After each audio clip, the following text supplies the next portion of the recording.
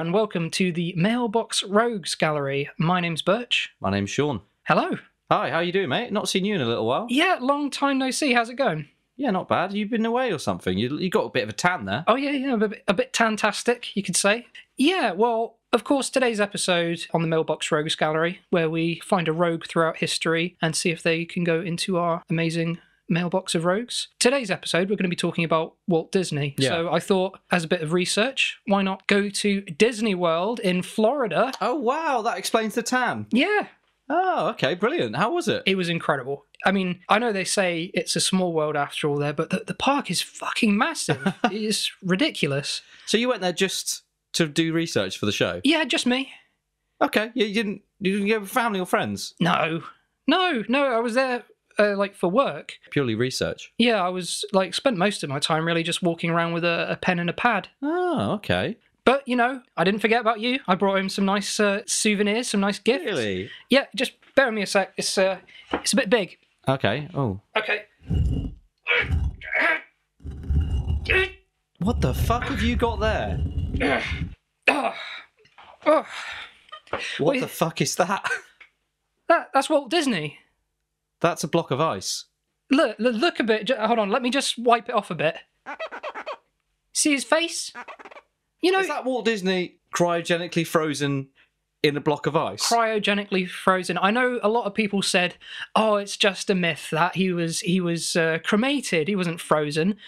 I did a bit of snooping. I went into the famous Disney vaults, and there he was, just on a block of ice. You must have pulled out some scam to get into the Disney vaults. Oh, it could almost take up an entire podcast, my plan and my scheming for that couple of weeks. But can I just check? Did it just involve you dressing as Mickey Mouse and asking to be let in? Close, Minnie Mouse. I seduced a couple of the guards and found my way into the secret room and managed to get him back on the plane with me. Blimey. Did you have to buy a ticket or just chuck him in the luggage? No, I was able to declare him, actually, so it worked out all right. Oh, great, yeah. He's looking a bit peaky. Is it not a bit warm? I can see a bit of meltwater coming off him, actually. That's the thing. I thought we can talk about him for a bit, and you can see it is melting, you say. Yeah, it's definitely melting. He's definitely melting. I'm thinking by the end of the episode, he might be able to have a few words to say for himself. You think he'll defrost in time? I reckon so. I mean, I've kept him out of my fridge freezer over last night. It was a much bigger block of ice before. I reckon at the rate he's kind of melting, I reckon he'll be able to have his faculties back by He was in your freezer last night? Yeah, my fridge freezer, yeah. Right, it does explain there's a couple of frozen peas stuck to him. Oh, I wonder where they went. Yeah. Oh. Do you want to pee? No, I'm all right, thanks. Okay. I like them frozen. They're kind of crunchy. Yeah, all right. Well, we'll see how it goes. Yeah. I mean, this might ultimately kill him, defrosting him like this. I'm not sure cryogenically this is the best way to do things, but all for the name of podcasting, eh? Yeah, exactly, yeah. I mean, as long as it kind of benefits us at the end of the day, that's what really matters. Yeah, I agree. One thing we can ask him maybe if he does defrost, did you ever hear about his mysterious final words? Yeah, I did hear about that.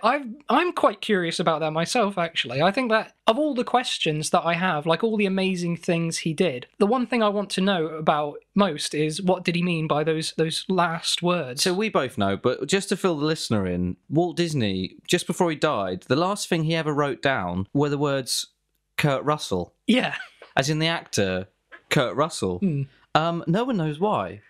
Least of all, Kurt Russell. Yeah. Who at the time was a child actor. Well, that's the thing. I mean, you would assume if Walt Disney had died in the 80s, he was probably thinking about how great of a film Escape from New York or The Thing were. But at this point, he hadn't done any of those films with John Carpenter, so it makes it even more of a mystery, I think. Yeah. I mean, certainly Big Trouble in Little China, that wasn't out yet. Yeah, exactly. Yeah. What could he have possibly meant? That is really odd, though, isn't it? The fact that Kurt Russell doesn't know either. Well, I know Kurt Russell was in a Disney film around that time. Right, okay. Maybe he was writing a death threat to Kurt Russell. Maybe, yeah. I mean, we didn't get to... I mean, it was the last thing he wrote. Maybe he hadn't written the title of this bit of paper. Maybe he was writing a list of kids I want to kill. We can only speculate. No, I'm sticking with that. No, I'm going with that. Yeah, that makes sense to me. Right, well, I mean, I've always got your back. Without having thought about it much myself, I'll gladly parrot that for you. So I guess if that is the truth, which we're going to say it is, maybe it's best that we keep him away from Kurt Russell when he has defrosted. When he defrosts. Especially because he could be a zombie by the time he comes back. Oh, I didn't think of that. Yeah. See, you're putting all these ideas in my head now. I thought he was just going to come out and sing It's a Happy, Happy World or some shit like that. Yeah, well, I'll tell you what, because I can see the way it's melting, the block of ice is from the top down. So he'll probably animate, as it gets past his head, but he'll still be frozen from the waist down. So if he's kind of like lurching about and going, and reaching towards your head and saying the word brains, well, at least then we'll know before he gets free. Yeah, that's true. I'll push the block back about a foot. Yeah. Okay. Well, because just in case, I did like the idea that if I wanted to keep my drink cool, I could just chip a bit off him. Yeah. But now that you've mentioned the zombie thing, I think for the safety of all of us, I'll just move him. That's a good idea. Yeah. Okay. Yeah. So if he was writing a list of kids that he wanted to kill, who else do you think might have made that particular grade? Are there any child actors? I mean, child actors are terrible, aren't they? Yeah. Almost universally.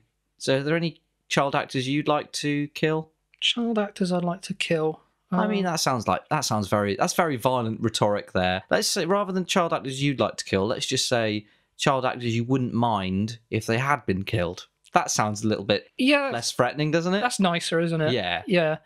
Maybe I'll try and whittle the list down a bit just for time constraints. Yeah. I mean, I've got one off the top of my head. Oh, go on. The kid who was in Home Alone 3 and 4. Yes. Because, I mean, one, trying to replace Macaulay Culkin is career suicide anyway, but two, he was just fucking terrible and annoying. I don't know what they were thinking, all these sequels and reboots these days, just trying to get the same kind of pizzazz and spirit of the originals, but just without Macaulay Culkin and his two hands on either side of his face screaming. It just doesn't work. Yeah, I'd have him for the chop. All right, anyone else? Most of the kids in Charlie and the Chocolate Factory. Wait, which one? The Gene Wilder or the Johnny Depp one? The Gene Wilder one. Yeah. The good one. Yeah, because when you look at that film, maybe with the exception of Charlie, they were quite nasty kids when you think about it. They were greedy, they were selfish, and obsessed with television. Yeah, exactly. And if I'd had the chance to win that competition like they did back then, I would have been a bit more grateful. Let me stop you there. I think you've become a little bit confused. I was talking about child actors, and then you've sort of conflated that with the story of the film. You know what I mean? A film, a documentary, I'm kind of lumping them in as the same thing. Right, okay, but they're different, don't you? What? Films and documentaries. Like, that Charlie and the Chocolate Factory is a documentary. Is not a documentary. What? No, none of those kids were real in that film. What do you mean? I saw them. No, yeah. This is... how do I unpack this? Okay, so it was... they were acting. So they were pretending... There's another word for it. They were pretending that they were a kid called Mike TV and a kid called Veruca Salt. But actually, they were different children, and they were just pretending for the sake of the cameras. You mean like... You're kind of shattering my reality here. Hang on, let me just kind of... You know your favourite TV show, Home and Away? Yeah, of course. Right. You know that's not real. Yeah, I can... I mean, there are aspects of it which I can kind of say, yeah, might be embellished somewhat. Yeah, no. And just like some of it is quite relatable to you as your life as an Australian. Yeah. It's not real, though, is it? It's like a story. It's being acted out in front of cameras for entertainment purposes. So it's a bit like that. Charlie and the Chocolate Factory, it's like that, except rather than being a TV programme, it's longer, it's a feature film, and instead of Australians, it's children. Is this making sense? I'm trying. I really am. I can see, yeah, your sweat on your brow there.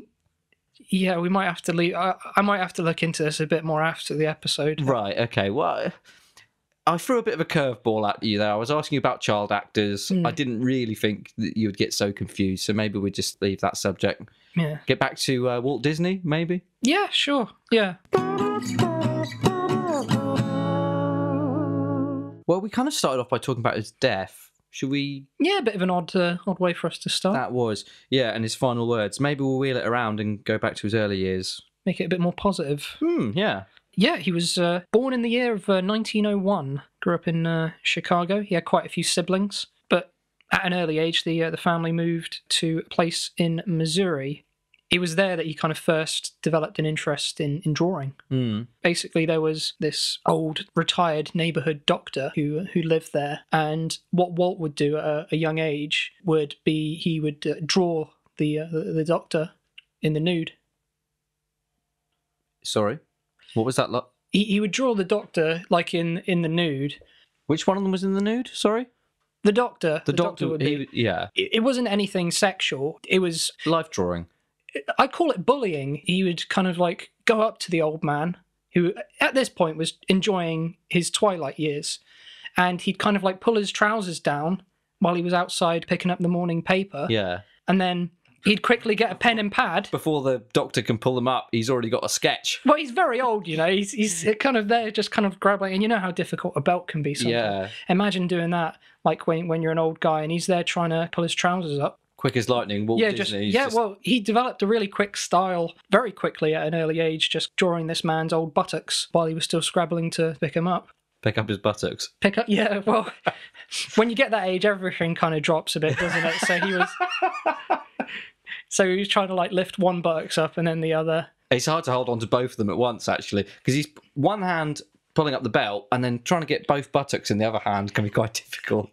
Yeah, you can maybe get one. Yeah, that's right. It was a real juggling act for the old man.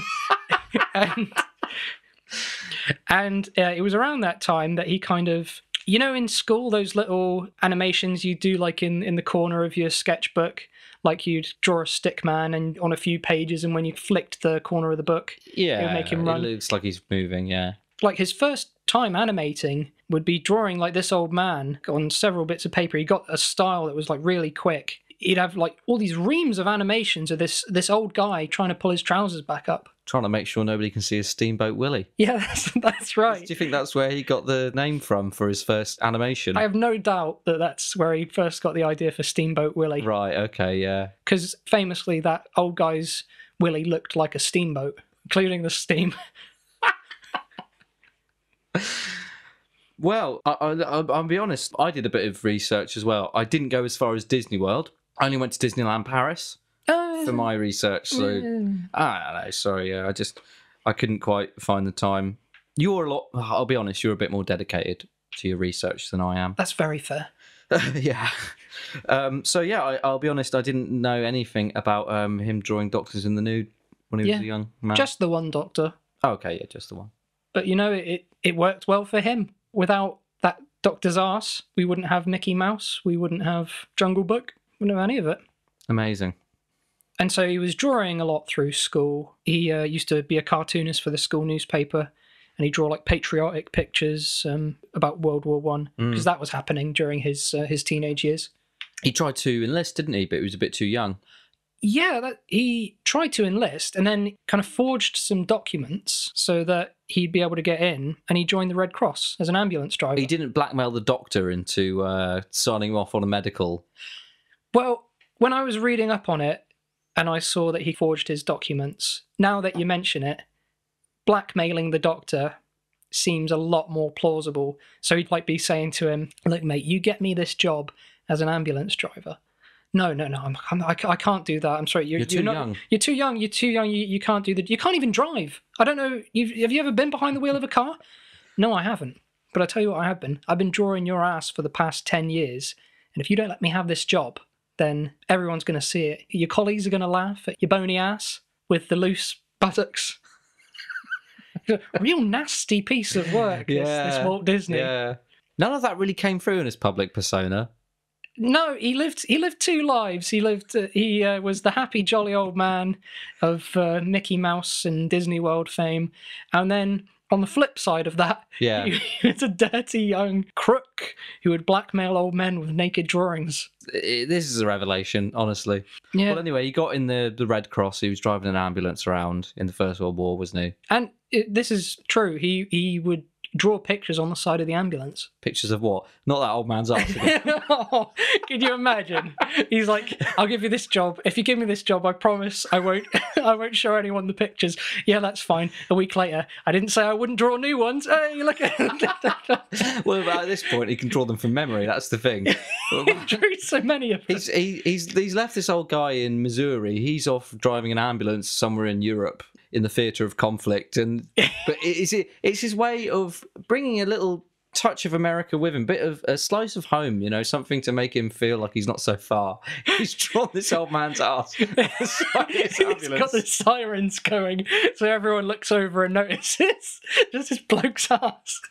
Real vindictive little shit. Was Walt Disney. I still think he was doing it because he was homesick. Yeah, that's one way to combat it. Mm. I mean, in many ways, that old man's ass was like a father to him. Yeah. He'd probably kind of lean against the side of the ambulance and just stroke the picture and think of home.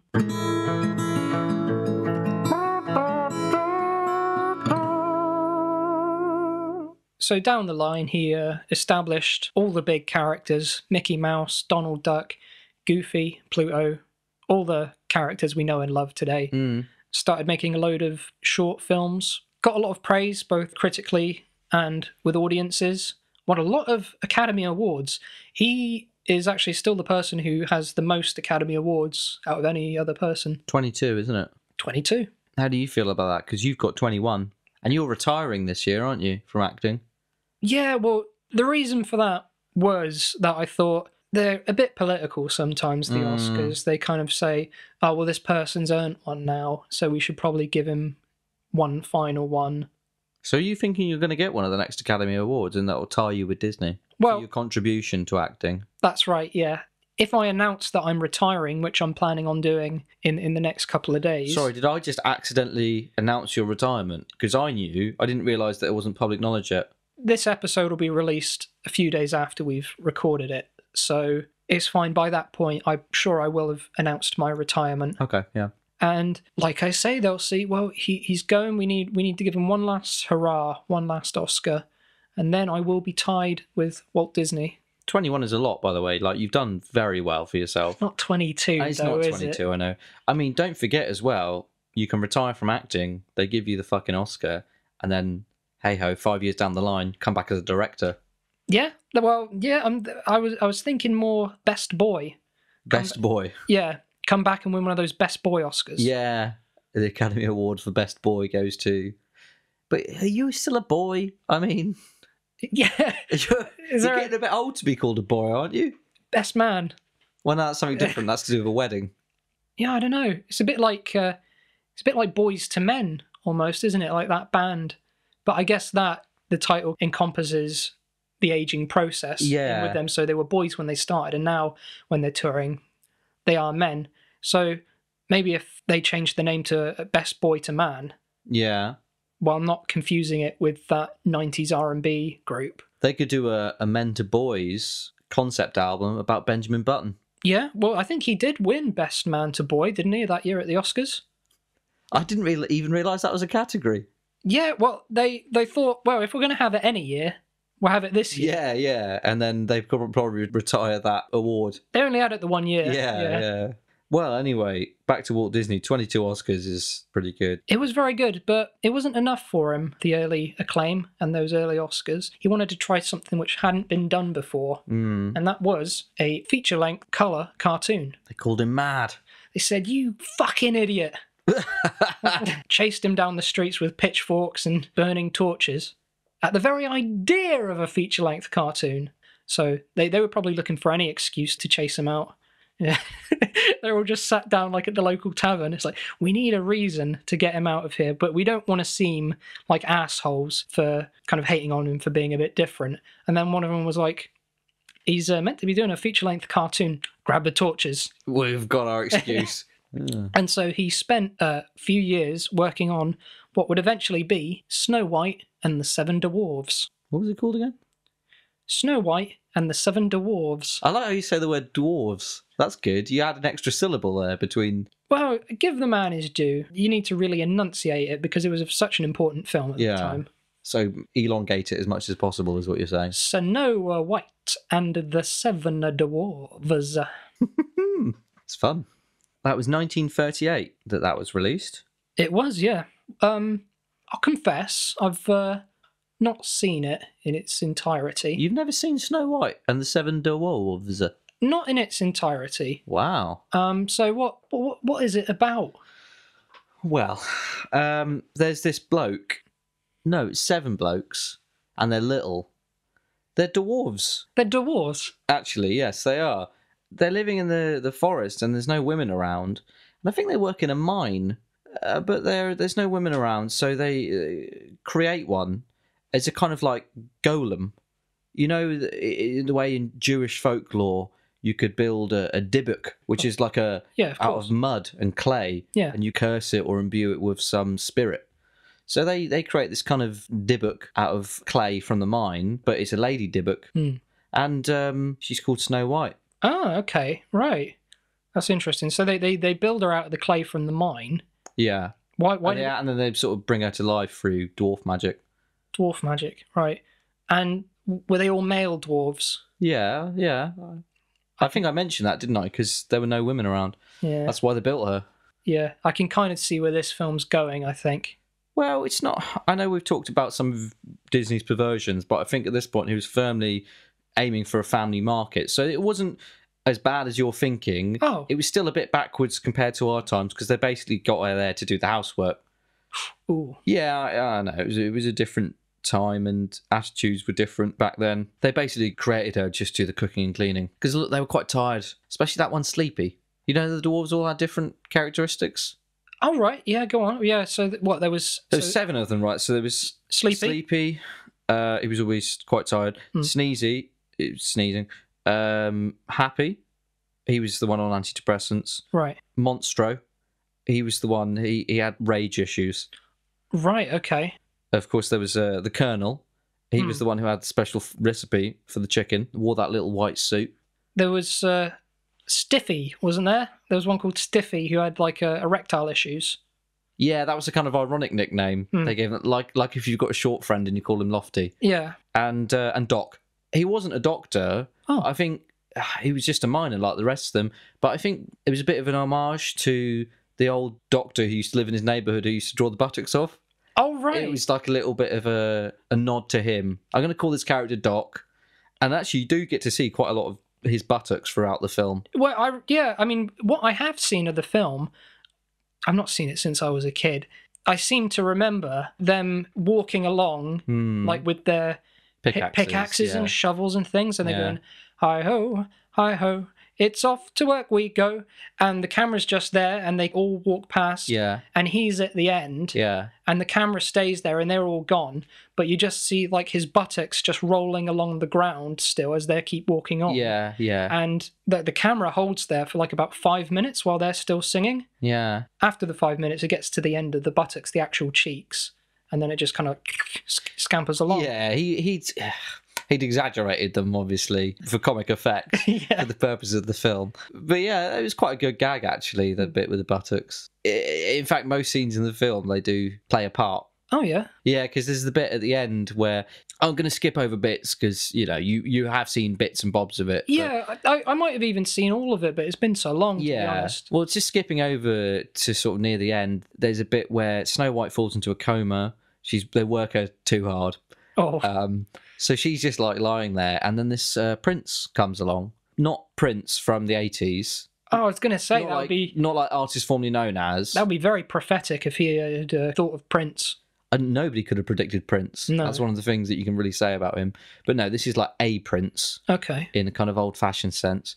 And actually, the comic set piece of the film, like the most memorable, best, funniest bit, the prince leans in to give Snow White a kiss because he thinks it will wake her out of her coma for some... That's another sort of pervy thing that Disney shoehorned in there. Yeah. But as a joke, what the dwarves do is they get...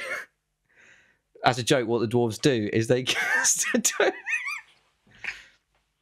As a joke, what the dwarves do is they get Doc's elongated buttocks and they just kind of push it in front of where Snow White's lips would be. Oh, So yeah, I remember, yeah, because they have that bit where they're kind of like putting the lipstick on his ass. yeah, that's it. And then the prince leans in, gives it a big kiss, and then, then they kind of like throw their voices a bit, use it a bit like a ventriloquist, and going, oh my! But they're just moving the buttocks.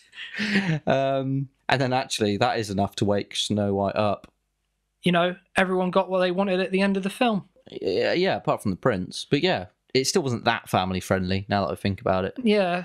Well, it's something for all members of the family, I guess. Bit of like bawdy humour for Dad. Bit of blue on the arse. Yeah, I think the mums used to quite fancy the Colonel because he was quite well turned out in his suit. There was a lot. The kids used to laugh at Sleepy and Snowy and Sneezy and Snoopy. Stiffy, not so much, maybe. That was for Grandma. That was like the really bawdy stuff. Yeah. After she's had a few sherries on Christmas Day, she'd be really laughing at that. So yeah, something for everybody, something for everyone in the family. And it did well at the box office, so it must have been good for the whole And he got an Academy Award for that. He got an Oscar for that. He did. The amount of honorary Oscars he got was like crazy. He got one which was specifically for creating Mickey Mouse. And actually, going back to Snow White, they did give him 8 Oscars. So they gave him like a normal size one, and then they gave him 7 little ones for the 7 dwarfs. I think that's quite cute. It is quite nice, but I mean, if he was there with like some other nominees, and they kind of like had the Oscars out there, it's like 1 Oscar and then 7 little ones. Do you think any of the other nominees were like, I might have this. This might be mine? No, they knew. You get into the room and they bring out 7 little Oscars. But, oh, for fuck's sake! Well, we know who's got this then. Oh, just checking in on Disney there. I don't think he's defrosting as fast as you'd hope. You can see, can't you? The ice is it's just getting down to his head. Yeah, well, you can you can pat him on the head. You can feel his hair. Yeah, but he doesn't seem to. He's not gotten to the face yet. It seems to be kind of thinning around the outside of him. So we're eventually getting to the gooey Walt Disney centre of this icy eclair. I'm just not sure we'll get him moving around before the end. We might have to force him, mightn't we? Well, we'll see, yeah. We've still got time. Might have to break the ice. More ways than one. Well, yeah, so let's just, while he's still defrosting, we've still got more things to talk about, haven't we? Yeah, absolutely. I mean, not only was he a pioneer of the animated short, the animated feature length, and all these other wonderful live-action films that he made, not only was he kind of known for that, the thing that I'm sure he's probably most proud of is Disney World and Disneyland as well. These like great theme parks where he really wanted to take you to another place that felt like another reality. Yeah. Well, I mean, I only went to one in Paris, which is pretty damn good, but I don't think it's Disney World, Florida, is it? Like where you went? No, it's not on the same scale. Too many French people, I found. That is I was quite surprised just how many French people there were in Disneyland Paris. Well, the thing about Disneyland Paris, and you could call this a design flaw, but they did build it slap bang in the middle of the city of Paris.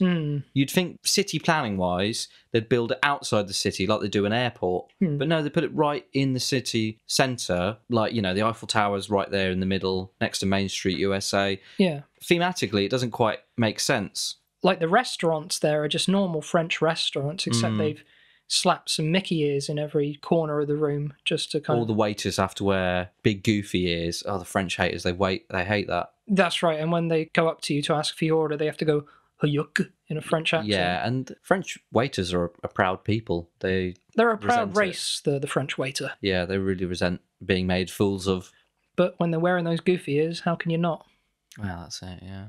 So when he built Disney World with his own 2 hands, a lot of people seem to forget. Yeah. Didn't have any labourers helping him. He kind of did it all himself. Well, he was a bit of a control freak, if we're being honest. Yeah, no, I think one thing is kind of like apparent with a lot of what he has done in his life. I know so far in the episode we painted him to be quite a saint. We've not really mentioned, there are darker sides to him. I know we haven't really mentioned anything disparaging about him, but he was a bit of a control freak. Yeah, well, I mean, we've all got our own little foibles at the end of the day, and that was just one of his. He wasn't the kind of person that would let other people build a theme park for him. No. He just wasn't that way inclined. No. So I can respect him for that. Yeah, no, I can. He had an artistic vision, and he stuck with it. So I'm sure he built it with the intent of making it like the Flambards of America. Isn't that quite a niche reference for people who live in the southwest of England, exactly where we're from? Oh, I'm sure everyone knows Flambards. You know Flambards, listener? Flambards. Flambards. The more you say the word Flambards, the less sense it seems to make. And now I can't even remember Flambards. Like, the moment you mentioned it, I knew exactly what you meant, but now I can't remember what it is. Oh, Flambards. You can stop saying it. Just tell me what it is. Dear viewer, Flambards is a heaven on earth, nestled in the southwest of England. Rain or shine, it'll have you feeling fine. Are you borrowing marketing slogans from other... Because you said heaven is a place on earth, didn't you? That was from the Old Haven Holiday Caravan Park adverts. I didn't say that specifically, but that phrase would apply to Flambards. Okay. So that was his vision, to build a Floridian Flambards. Yeah, that was what was on the blueprints. Well, that was the original name for it, I believe, yeah. Floridian Flambards. It's catchy. I don't know why he didn't stick with it. Disney World doesn't sound nearly as good. No. But some people said, you're Walt Disney, you got Walt Disney Studios, maybe keep it on brand. Yeah. And that was the one time when he let up a bit of the control. Like, all right, fine, we'll do it that way. And I don't think he should have. I think if the last people you want to relinquish control to is the marketeers. I'd be there every year if it was called the Floridian Flambards. You've already got me hooked by the name. If you buy like a season pass for our Flambards in England, would that work for Disney World as well? If it doesn't, then it should. And so, yeah, as we know, it's now this huge attraction, one of the biggest holiday destinations on the planet. One fact about the place, you know the Pirates of the Caribbean ride? I do, yeah. True fact, do you know that there is actually a real human skull in that ride? No. It's true. Where did that come from? Is that from one of the kids who died on the ride? Yeah. Okay. Wow. Okay, fair enough. He was little Timmy Proudfoot was his name. Oh. And no. He was the first person to go on the Pirates of the Caribbean ride. Yeah. And, you know, Proudfoot by name, Proudfoot by nature, he just wouldn't sit down on the ride. He kept on standing up because he wanted to see all the pirates. Yeah. You know how they are with like those animatronics, like swigging beer in the pub. And then one of them was like in a jail. Then you saw them like fighting on a pirate ship. And it's really exciting seeing that as a kid. And he was just stood up looking at all this amazing stuff going on. And as hard as his parents tried, little Timmy Proudfoot just wouldn't let his proud feet down and sit down. And the first time the boat goes on the first slide down, essentially, that first dip, going down really, really fast, mind your head sign, just takes it clean off. Right. And his parents probably didn't realise until at least when they got off the ride, maybe even when they went home at the end of the holiday. Yeah, well, I mean, you know what it's like on that ride. It's quite exciting, so your mind's on other things, and they kind of realised... They're just enjoying it. Yeah. They just out of the corner of their eye see Timmy sit down. Yeah. Not realising that his head hasn't come back with him. And there's a lot to see at Disney World, so you're not just constantly looking at each other and all that kind of stuff. So they were kind of like holding Timmy by the hands and like taking him to all the places. They took him to have breakfast with the Disney characters, signed his little autograph book. Oh, he must have liked that. Yeah, well, he would have if he had a head. Yeah. They went on Thunder Mountain, they went to all the shows, and they had a really great time, but there's so much to do, and I can attest to this. There's so much to do at this park. You wouldn't notice that your child lost his head. That's the theme park slogan. They've got that. I've seen that on the advertising campaigns. It says, there's so much to do, you won't notice if your child loses their head. And that's one of the songs as well in like one of the rides. Yeah. It's kind of really drummed into you there. Well, I guess you'd think it'd be bad press, right? Park just opens. This is the first lot of people on the Pirates of the Caribbean ride. You think that would be bad press, somebody loses their head. But actually, they, brilliant as they are at marketing, they spun it. You know, they made it work for them. They said, this kid lost his head. His parents didn't even notice until they got home, looked through the picture that they got on Thunder Mountain. Yeah. You know, when they go through, the ride goes past a camera, and then you walk out at the end and you see your face on the screen. They bought that, took it home, didn't realise until they checked the key ring that they bought it on that Timmy didn't have a head. And I think, you know, fair play to the marketeers.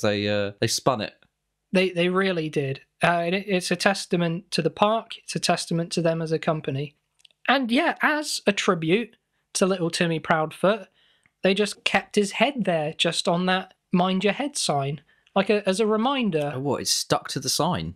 Yeah, well, That's grim. For the first few years, you could actually see his face and his facial features, but of course that ride's been there decades now, so now it really is a skull. Still kind of indented into the sign, though. That's right, yeah. I mean, he was facing the other way, so you can see the front of it. Oh, I see, yeah. Yeah, and it's a way for people to pay their respects to Timmy, just as they're about to go down this exciting ride. And, they've not had any accidents like that since. That is a very strong reminder for people to kind of sit down. Yeah. Did you, you saw it yourself when you went, did you? I did, yeah. And I can see where the kid was coming from, because I was standing up looking at all the things. I was really loving it. It was just so wonderful and strange. So I was stood up in the seat, crawling over all the people, trying to look round. Yeah. And I knew that when it got to the "Mind Your Head" sign and I saw Timmy's skull, I thought, no, I'll sit down. Yeah. I'll sit down now. And it's just a beautiful tribute, really, I think. And he did not die in vain. If it saved your life and probably the lives of countless others. I'm alive, and what greater legacy could Timmy have had? I can't think of any. No, nor can I. Really wonderful park. So Walt Disney wasn't defrosting fast enough, so we flipped a coin to see which one of us would basically have to warm him up a bit. So Burch has just been kind of licking the block of ice for the past quarter of an hour. It really sticks to your tongue, this. Yeah. I think we're almost there, though. Yeah, that's getting picked up on the mic, though. Right. Well, I think he's defrosted enough now, actually, because you just sort of been licking his face, and his face is basically out of the ice now, isn't it? Is that a bit of movement in the jaw? Wait, one more lick. Yeah, I guess he's all right now. I guess I can. Yeah, he's waking up. I see something going on. Where am I? You're in Exeter. Exeter. Where is that? Is that near Main Street? Main Street, USA. Is that so cold? Yeah. Well, yeah, it's a bit. I'd offer to put a coat on you, but you're still kind of like encased in ice. Right. What year is it? 2018, Walt. 2018? Why have you brought me here? Burch. Well, we've brought you all this way. I went to Disney. Great park, by the way. Really, really lovely park. I've heard great things. It's lovely. We brought you all this way. You're admired by so many people. We've got one burning question. There's like one thing that we want to know. We'll let you out of the ice, then we promise. What does you want to know? Kurt Russell. Yeah, why did you... What does that name mean to you? Yeah, why did you write Kurt Russell? Kurt Russell? I don't know if I should really say. Mate, do you know how difficult it was bringing you back here? I had to have sex with 2 guards in the Disney Vault, dressed as Minnie Mouse. I'm scarred for life. I did that to bring you here, so... And quite frankly, we can just smash you to bits if you don't tell us. That's right, you're part Iceman at this point, so you would crack as well as the ice. Okay, well, to put it simply, and this may be detrimental to my legacy, 3 words. Kid kill list. Fucking knew it! What's a kid kill list? We knew it. We were trying to work out... That was the only reason that we could fathom that you would write his... Kurt Russell's name on a list. Because by that point, like, Big Trouble in Little China hadn't even come out yet. No, nor Escape from New York. We were talking about this earlier. Big Trouble in Little China? Oh, mate, you'll love it. It's a fantastic film. Fair play to the guy. He's come leaps and bounds since the 60s, since he was a little boy. Made tons of great stuff. Well, you get me out of here. I need to get back to my family. I need to get back to the Disney park. Well, hang on just a minute. We're in the middle of something here. We're doing a podcast. Yeah, you know podcasts, don't you? He probably doesn't. No? Didn't have them back then? Well, he can answer that, but probably not. Doesn't look like he does. Well, he's throwing up on himself for now. Yeah, that's horrible. Do you know what? We don't really need him now for the rest of the episode, do we? Not really. We're kind of wrapping up. Yeah, I'll just move him back here. Come on, Walt. Come on. Just move him to the back of the room. Yeah. Just sort of out of the earshot of the microphones. Yep, there he is. I still... I can hear him moaning a bit, but... Right, and shut up! Right, anyway, Well, yeah, we got our answer. we got what we wanted to know. Yeah. That's great. He was written on that as a kid kill list. Yeah. Makes perfect sense to me. Well, thank you very much. I feel like you've provided the greatest contribution to this episode by going and fetching Walt Disney. So thanks for that. No, that's quite all right. Good to see that my endeavours over there didn't go in vain. He looks a bit upset. Little bit, yeah. I mean, I guess a lot of his family are probably dead as well now, so that... I don't want to be the one to break that to him. That's a bit of a downer. Maybe we should just refreeze him. I don't know. Yeah, I mean, he wanted to be frozen, so maybe that would be the best thing for him. Stop moaning. Jeez. It's annoying, isn't it? This guy, you think he's been asleep for God knows how many years. You think he'd be a little bit more well rested. Yeah. Anyway, well, let's wrap this up, and then we can chuck him back in your freezer. Yeah, that's true. Yeah, let's get this rolling. Cool. So, thank you for listening to the Mailbox Rose Gallery. You can catch us on the internets in various ways. We're on Facebook, Twitter, at Mailbox Rogues. You can email us. mailboxroguesgallery@gmail.com. You can also find us on Facebook, Mailbox Rogues Gallery. I did that one already. I said Facebook. You idiot. Sorry. You've ruined it. And anyway, you can catch us on YouTube, on Podbean, and on iTunes. And please leave a review on iTunes. That really helps. Yep, that helps a lot to get us more exposure. So it would mean a lot to us. You sounded quite sincere there. I'm always sincere. That's true, particularly with this podcast. Oh.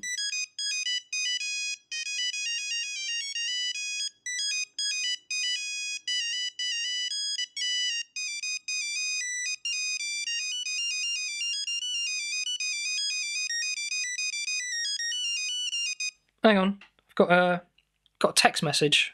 Yeah, it's a bit unprofessional checking your text when we're finishing up the episode. I know, but I never normally get text, so I can only assume it's important. Well, what is it? Shit. What? What? I don't know how to put this, but I just got a text from the Disney Corporation. Yeah? Could that be a coincidence? It's a hell of a coincidence if it is. What does it say? You're looking quite worried. Well, they've got pictures of me when I was dressed as Minnie Mouse seducing those guards. CCTV. Yeah. I mean, I'm not surprised by that, to be honest. That's embarrassing. Well, yeah, but I mean, presumably you knew that was going to be the case. Yeah, I knew that was a risk. Basically, it's a long text. They do go on a bit. They know that we have Walt in our possession, and they've bought the podcast. They've bought the podcast? Yeah, well, I mean, I guess they own Marvel, they own LucasArts, they recently bought Fox. I knew we shouldn't have floated ourselves on the stock market, though. I tried telling you. Oh, yeah, but I just wanted to get a big slice of the pie, I don't want us to be obscure podcasters. I want us to hit the big leagues. Yeah, now that fucking zombie in a block of ice over there owns us. Oh, yeah, he does, doesn't he? And we're going to have to edit the fuck out of this episode. It can't go out like this. Oh, yeah, they're a bit funny with... We didn't say anything libelous, did we? There was a lot of mention of buttocks. Yeah. Okay, well... I'll tell you what, also, we did mention the... And also how he used to... So that's going to have to get edited out. Yeah, that in particular is not going to make the final cut, because I don't even know if many people know that. No. Okay, well, we're going to have to leave it at that. I think we've got a lot of editing and red tape to get through. Yeah, we better get to it. Okay, well, I'll just say goodbye, wrapping up the last episode of the Mailbox Rose Gallery that isn't under the Disney Corporation banner. I've been Sean. I've been Burch. Goodbye. Ha ha!